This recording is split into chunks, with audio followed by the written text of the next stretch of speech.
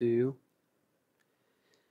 Hello, I'm Andy Munn. I'm the pastor of Walnut Hill, and if you were watching our online service on Sunday, August 22nd, you will know that about 10 minutes into the sermon, our video cut out. So I'm going to splice together what was preached on the 22nd and then finish the sermon here. So apologize for the inconvenience, but at least we have the technology to be able to do this as we are working through our series of God's design for human sexuality. I'd invite you to turn to Romans chapter 1 as we continue this short series, which is becoming a longer series than what I envisioned, as we look at God's design for human sexuality throughout the Scriptures. Couple years, or I guess it was about 6 years ago, we did a study, just a couple of weeks, and quite frankly, as I left the study, I thought, okay, this is good. This is what we need to know about particularly the Bible and homosexuality. And it was good biblical information. I'm not saying the sermons were good, by the way. I'm just saying that the information, because it was from the Scriptures, was good. And we could intellectually walk away and say, okay, that's what the Bible says. I want us to take some time to understand that there's something in all of us that has deep problems. And it's easy to point to a particular area of sin that's identified in the Bible as sin and say, see, that's wrong, and not also place ourselves in the story of God's redeeming love. By story, I don't mean a fake story, I mean the true story of what God has done for us in Christ.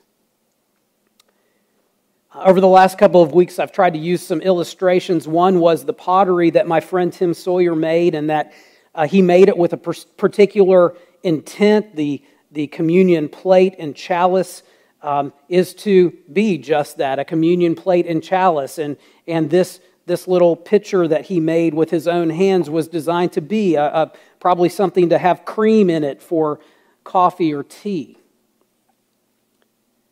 And last week we talked about if we took these things and used them in ways that he hadn't designed, if we'd use these in my garage to pour oil into my car and empty an oil pan into the plate, or try to use that chalice as a jack stand, not only would it break those things, but it's not what Tim designed them to be. And I asked you the question, what would you think if I did that? And you were like, oh, you think I was crazy? And then I asked the better question, which is, what would Tim think? It's not what he designed them to be. We talked about how, as God's image bearers, we reflect something of His glory, but because we have brought sin into the picture, we have broken that image. We are a shattered, marred reflection of who God is. We still reflect Him, but we also are born in sin, and so there's something fatally flawed in each of us. And so now we come to Romans chapter 1, which is a challenging passage for every single one of us. I'd like you to stand, if you're able, as we read God's Word. We stand now in honor of God who has given us His holy, inspired, inerrant Word. I'm going to begin reading at verse 18 and continue through verse 32. Hear the word of the Lord. For the wrath of God is revealed from heaven against all ungodliness and unrighteousness of men, who by their unrighteousness suppress the truth. For what can be known about God is plain to them, because God has shown it to them. For His invisible attributes, namely His eternal power and divine nature, have been clearly perceived ever since the creation of the world in the things that have been made. So they are without excuse. For although they knew God, they did not honor Him as God or give thanks to Him, because they became futile in their thinking, and their foolish hearts were darkened. Claiming to be wise, they became fools, and exchanged the glory of the immortal God for images resembling mortal man and birds and animals and creeping things. Therefore God gave them up in the lusts of their hearts to impurity, to the dishonoring of their bodies among themselves, because they exchanged the truth of God for a lie and worshiped and served the creature rather than the Creator, who is blessed forever. Amen. For this reason, God gave them up to dishonorable passions. For their women exchanged natural relations for those that are contrary to nature, and the men likewise gave up natural relations with women and were consumed with passion for one another, men committing shameless acts with men and receiving in themselves the due penalty for their error. And since they did not see fit to acknowledge God, God gave them up to a debased mind to do what ought not to be done. They were filled with all manner of unrighteousness, evil, covetousness, malice. They were full of envy, murder, strife, deceit, maliciousness. They are gossips, slanderers, haters of God, insolent, haughty, boastful, inventors of evil, disobedient to parents, foolish, faithless, heartless, ruthless. Though they know God's righteous decree that those who practice such things deserve to die, they not only do them, but give approval to those who practice them. Father, we come to this, your holy word, and we ask that you would make it sweeter than the drippings of the honeycomb. May the words of my mouth and the meditations of all of our hearts be found pleasing and acceptable to you, our rock and our Redeemer. Amen. You may be seated. In her recent book, Another Gospel, Alyssa Childers tells the story of how she was building Legos, a Lego dragon with her children. She was wanting to just do something with them, and she's kind of a geeky parent, she says, as she kind of makes her kids listen to all kinds of audio books and podcasts and things like that, rather than just, watching Paw Patrol or other things. And so one of the things that she likes to do for fun with them is to play with Legos. And many of you know that Legos, beyond being this wonderful thing, can also be a deadly instrument, at least for your feet. When your kids are young, as you try to walk through the minefield of Legos that are on the floor, she is talking about how they built this incredible Lego dragon. It took a lot of time. They put it on her daughter's dresser. And within about a week, they came into her daughter's room, and the dragon had fallen on the floor. Now, you know what happens when Lego things fall on the floor, right? Lots of different pieces. And so she goes on and she says, I'm not really sure if it was one of the animals, or if it was a little brother, or maybe some magical elves that went into the room and knocked the dragon over. Whatever the case, the dragon was broken. And so they went back to the directions, and they realized that they had missed 2 key pages that would have strengthened the middle of the dragon. This passage is a key foundation for God's truth in the world. It's the kind of passage that if we ignore it, the foundation can crumble.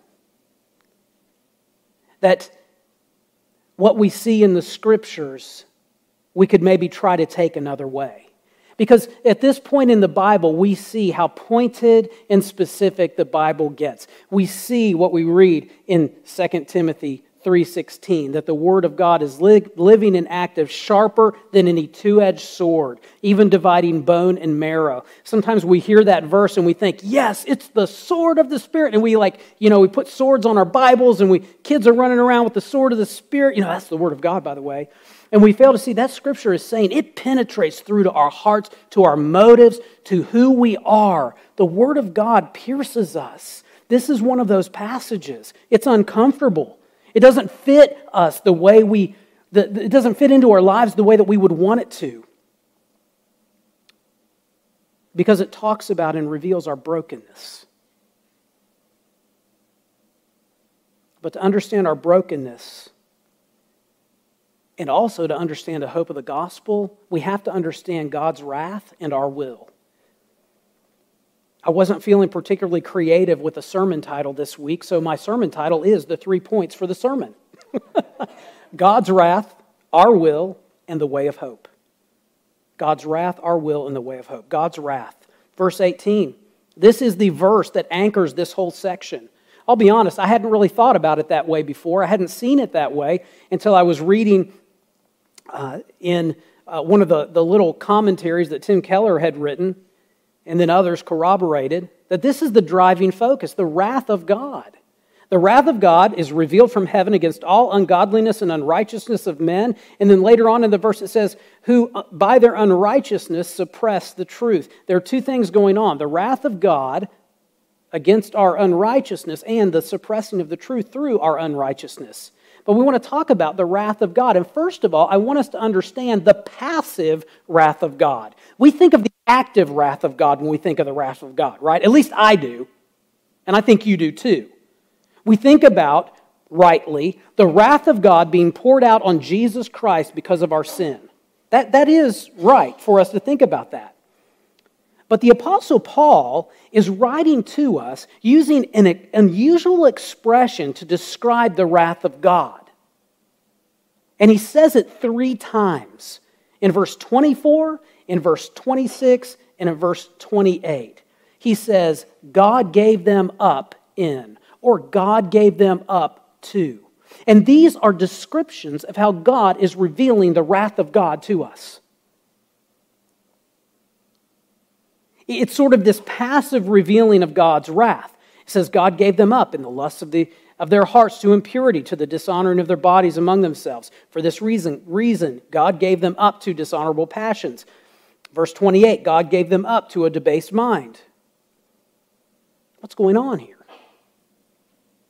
Part of God's wrath toward our sin is His withdrawal of Himself, of His withholding of His love. We actually see that in the repercussions of the fall. We quickly in Genesis 3 say, oh, this is God's curse on sin. That may not be the best way to describe it. I get what we're trying to say. I don't think it's like, don't go away and say, well, Pastor Andy said it's not a curse. That's not what I'm saying. I'm just saying it may not be the best description in terms of our understanding unless we can understand it this way, that when we see what God had cursed Adam and Eve with, a large measure of it is giving them what they already showed they wanted, but giving it to them to the full. What did Eve want? Well, part of it, not all of it, she wanted to do things on her own, apart from her husband. God had made them one. She was listening to the serpent. I'm going to do what I'm going to do, apart from God's design. What was her curse? Your desire is going to be for your husband. That means your desire is going to be for his place, for his role, over above what you even did here. I'm giving you what you want. We see what God did with the people of Israel when they were wanting a king like all the other nations' kings. In 1 Samuel, we read how God, through Samuel, warned them, if you have a king like all the other nations' kings, this is what that king is going to be like. He's going to take things from you, things that are important. It's going to be a painful existence for you. And even in the face of the truth, what did Israel say? We want that king. We want a king just like everybody else's kings. And what did God do? He gave them what they... As mentioned in the sermon from the 22nd, there are many times in the Scripture when the Lord actually gives us what we want to show us what we need. It reminds me of a story that I've heard told many times before. The story of a grandfather who finds his grandson smoking a cigarette. This 12-year-old grandson who's found a pack of cigarettes and thought, man, it's going to be the coolest thing ever to smoke these cigarettes. And so what does the grandfather do? He says, come on over here, have a seat. Lets the boy finish one cigarette, hands him another. And this 12-year-old boy is thinking, I've got the coolest grandpa ever. He's letting me smoke. This is just awesome. After the second, he hands him a third. And then by that point, the little boy is probably turning green and doesn't want to admit that he's not feeling so great. And the grandfather just gives him another one. And why does he do this? He gives him all of these cigarettes so that hopefully he'll learn that this is not what he really wants, what he really needs, even though he thinks it's what he wants right now. He gives him what he wants to show him what he really doesn't need. And in many ways, that's what we see in this passage in Romans 1 when God gave them up to or gave them over to these things. He gave them over to three things: to pursue the over desires of their hearts, to impurity.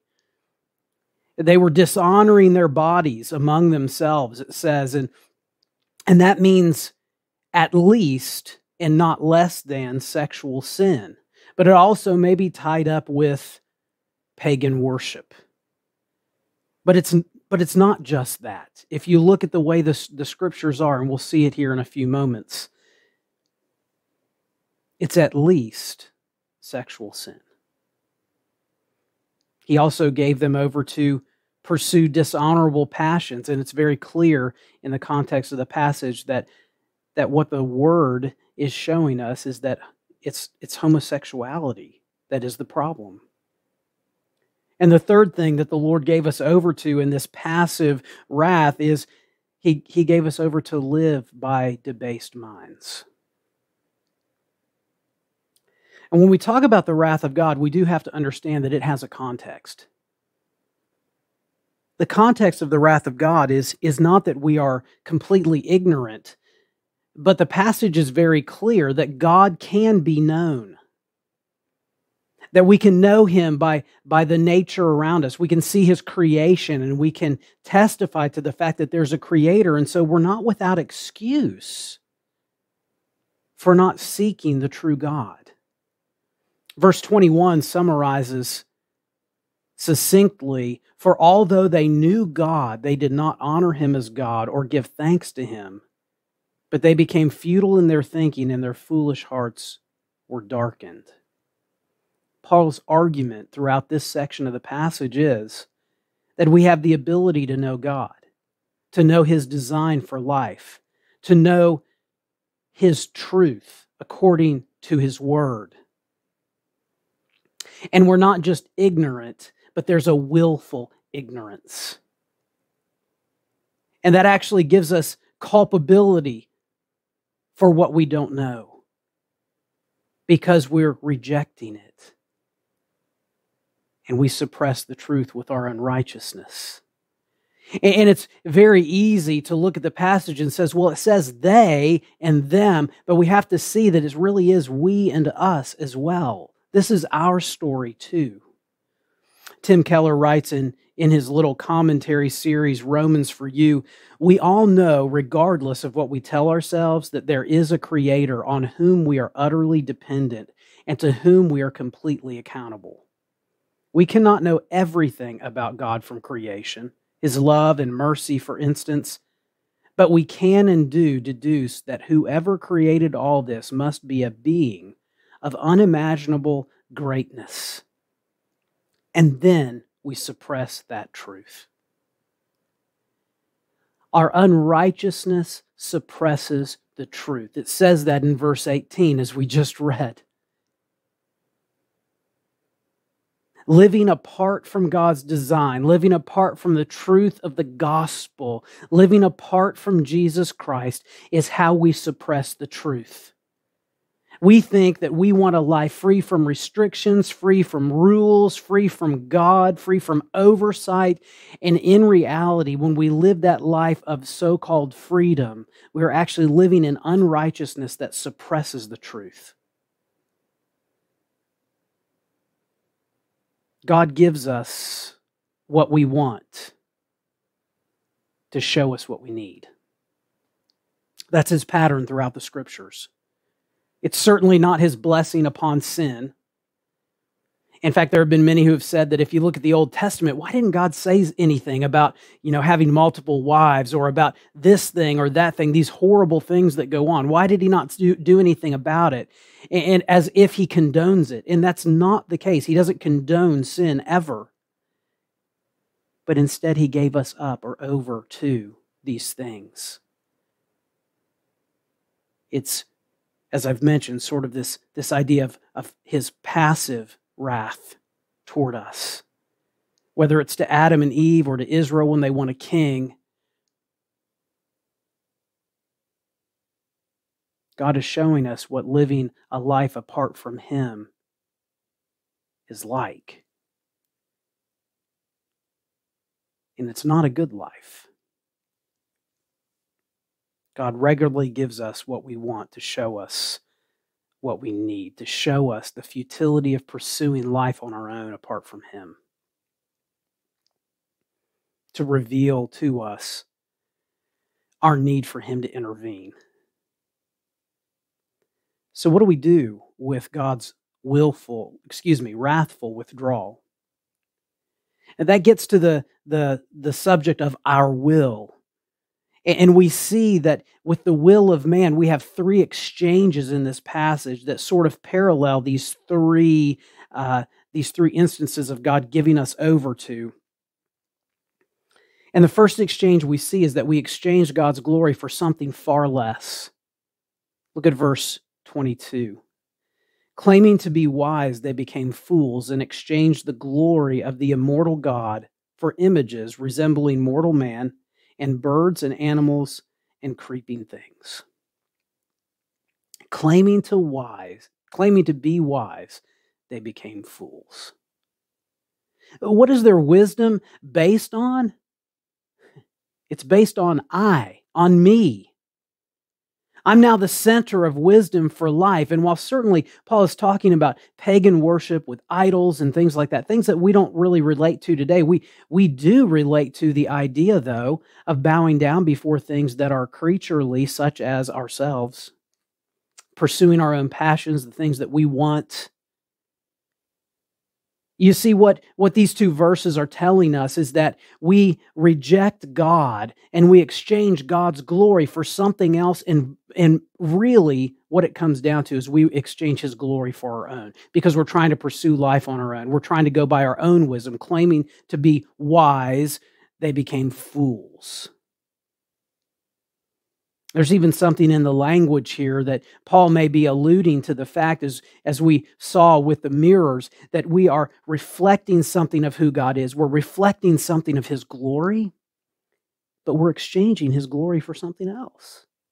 We're reflecting the glory of something else. And I just wonder if there's an intent there with Paul to kind of hone in on the fact that we are image bearers of God. And we're rejecting that design for our lives. But whatever the case, it's based on our so-called wisdom that we create our own idols. As John Calvin wrote, and famously wrote, our hearts are idol-making factories. We'll bow down before anything except for God. The second exchange that we see is the exchange of the truth of God for a lie. Verse 24. Therefore, God gave them up in the lusts of their hearts to impurity, to the dishonoring of their bodies among themselves, because they exchanged the truth about God for a lie and worshiped and served the creature rather than the Creator, who is blessed forever. Amen. These verses are pointing to a reality that every human is made to worship. We're going to worship something. But God gave us up in the lusts of our hearts. We exchanged the truth of God for a lie. The lie that something else can be worshiped. There's even this tie-in with the dishonoring of their bodies among themselves, which is tied to pagan worship, but it's also in a phrase that's by itself. So it doesn't necessarily have to be tied to that pagan worship. We dishonor our bodies, our hearts are prone to impurity. We're running after it, which means, at very least, as I mentioned before, sexual immorality. It's not limited to that, but it at least means that too. But what we're doing again and again is we're removing God from creation. and acting as if he's not even there. We are removing him from everything. And even elevating creation to the point where there's no need for God. And this is a lie. We're exchanging the truth of God for a lie, worshiping and serving the creature rather than the Creator. In our proud wisdom, we reject God's wisdom, His design, and His order. There's a third exchange that we see. We exchange natural relations for those contrary to nature. Look at verse 26. For this reason, God gave them up to dishonorable passions. Their women exchanged natural relations for those that are contrary to nature. And the men likewise gave up natural relations with women and were consumed with passion for one another, men committing shameless acts with men and receiving in themselves the due penalty for their error. We can't get around this passage. It's very clear that it's talking about homosexual relationships between women and men with men. In recent years, there have been attempts to try to re-explain what this passage means. Playing on these words natural and unnatural, or natural and contrary to nature, or natural and against nature, depending on how you translate that. And the idea, the argument is that these unnatural relationships are the relationships that are not monogamous, loving relationships. But natural would be, something that love is central, that monogamy is central, and so it's not really saying that there's a problem with homosexual relationships as long as they are monogamous and loving, and that would be the natural versus unnatural. But as Sam Allberry writes in his little book, Is God Anti-Gay? Sam Allberry, who himself has expressed that he has same-sex attraction and struggles with it. He's a Christian who is not succumbing to those desires, surrendered those to Christ. He sees them as sinful desires that need to be mortified. He's an Anglican minister. And he writes this with everything to lose. He says, the words natural and against nature do not describe our subjective experience of what feels natural to us, but instead refer to the fixed way of things in creation.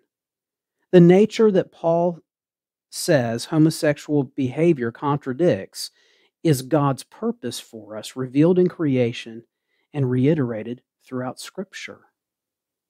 Do you hear what Allberry is saying? He's saying that when it talks about against nature, it's against God's design. It's not the way God intended it to be or wants it to be, and therefore it is sinful. John Stott, in his little book, Same-Sex Relationships, it's actually a reprint of a chapter from a book called, I think it's just called Issues or Contemporary Issues. And so when they republish just that one chapter on same-sex relationships, there's an editor's note. And the editor tells us that even E.P. Sanders, who, as the editor notes, E.P. Sanders himself explicitly states that he supports the liberal attitude toward homosexuals. In other words, he's okay with homosexuality, all right? And E.P. Sanders, this New Testament scholar, writes, Paul's own view of homosexual activities in Romans 1 is a completely unambiguous condemnation of all homosexual activity. Even someone who says he's for homosexuality says you can't get around Romans 1. We would agree with him there. You can't get around Romans 1. It is a completely unambiguous condemnation of all homosexual activity. Now, E.P. Sanders and others will try to say, well, Paul just didn't understand the cultural context. Our cultural context, I should say. His cultural context was different than ours. He didn't understand the idea of long-term committed monogamous relationships that were focused on genuine love for one another. So what about that cultural context? Tim Keller writes, in that little book, Romans for You, he says, recently, many have attempted to suggest that the traditional understanding of these verses is mistaken, that this refers to people who act against their own nature, or that it refers only to promiscuous homosexual sex and not to long-term settled relationships. But unnatural relations is literally against nature. That's what the word means. This means that homosexuality is a violation of the created nature God gave us, and there's nothing here to suggest that Paul has only some kinds of homosexual acts in mind. As a cultured and traveled Roman citizen, Paul would have been familiar with long-term, stable, loving relationships between same-sex couples. That does not stop him from identifying them as not the Creator's intent for human flourishing. It'd be easy to read Keller's words and say, well, do you have any evidence? And Greg Johnson, in his forthcoming book, Still Time to Care, What We Can Learn from the Church's Failed Attempt to Cure Homosexuality, writes about the cultural context of the Roman world in Paul's day. And again, Greg Johnson, who is a PCA pastor, who has let people know that he struggles with same-sex attraction, but he sees it as a sinful desire that he mortifies every day. He's written this book to help us understand how can we care for and love those who struggle with homosexuality. And he has something to lose here because he talks about the cultural context that Paul knew in the Roman world. And this is what he writes. During Paul's life as a Pharisee, the Jewish philosopher Philo of Alexandria lamented the prevalence of long-term homosexual relationships among Greeks and worried the human race would have been extinguished had such unions become too common. In the year 64, Nero married his first husband, Pythagoras, in a ceremony described by Tacitus as having all the forms of regular wedlock. The bridal veil was put over the emperor. People saw the witnesses of the ceremony. The wedding dower, the couch, and nuptial torches, everything in a word, was plainly visible. Suetonius also records the marriage, though he misidentifies the name of Nero's husband. It was the talk of the empire. Paul was in Rome at the time.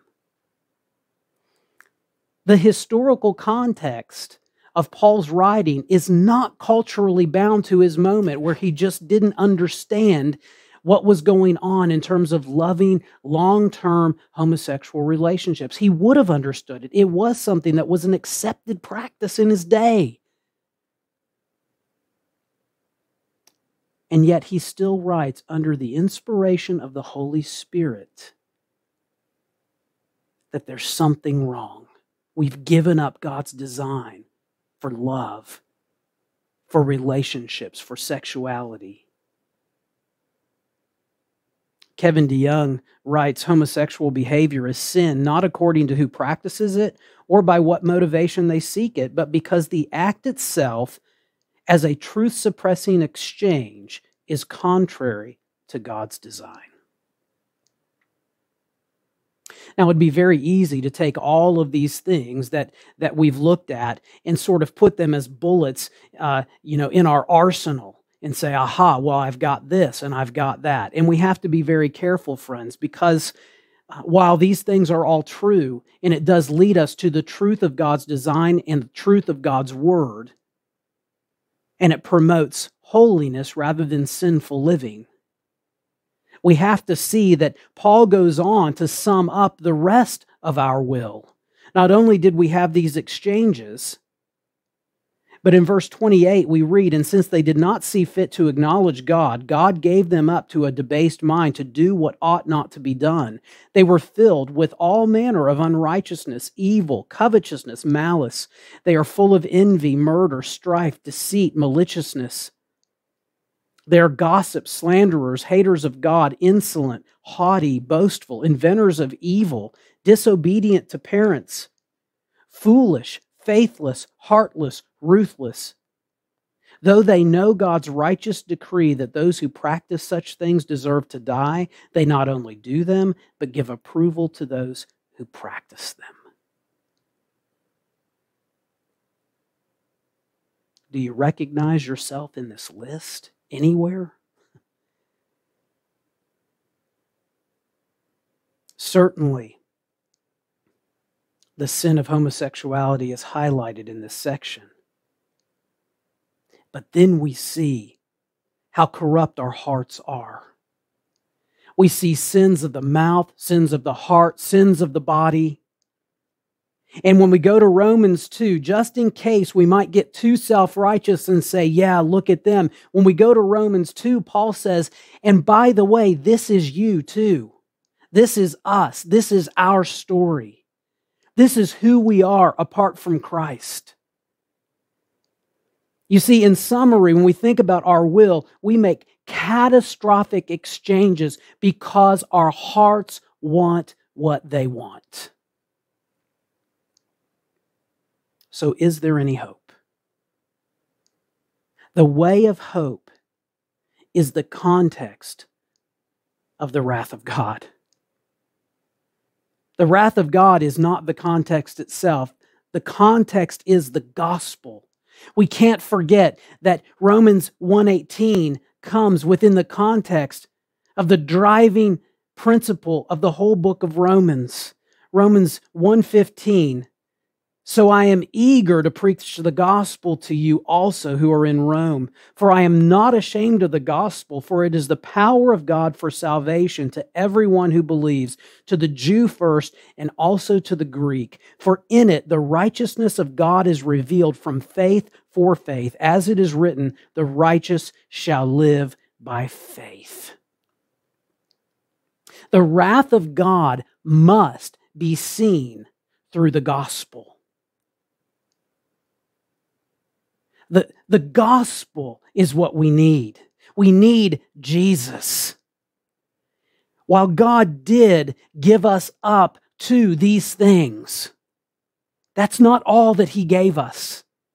He also gave us His only begotten Son, who would take the full wrath of God on Himself for our sin. So that by faith in Him, we will now have His righteousness as He takes our sin. And then He gives us His Holy Spirit who indwells us, who is making us more and more like Jesus every day, who is showing us through God's Word what holiness looks like, so that we can say no to sin and yes to righteousness. Jesus gave Himself for us. In Galatians 2:20, Paul writes, I have been crucified with Christ. It is no longer I who live, but Christ who lives in me. And the life I now live in the flesh, I live by faith in the Son of God who loved me and gave Himself for me. The way of hope is the gospel. The gospel doesn't say we're going to get it all right, but it says that Jesus, the righteous one, died for us. And as we live in Him, we die to self, pick up our cross every day, and follow Him. I wonder, what have you died to? Can you say, I have been crucified with Christ? It's easy to put off things that are comfortable for us to put off and maybe say we've died to those things. But have we died to the things that the Spirit has convicted us of that we need to put away?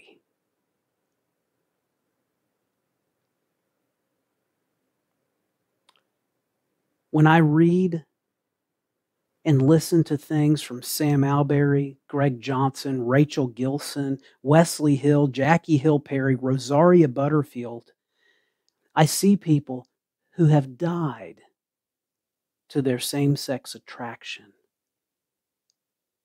so that they can live to Christ. They're not heroes. They would say, all of them would say, they're nothing special. But they're brothers and sisters in Christ who can show us what it means to die to something that's hard to die to and to live to Christ.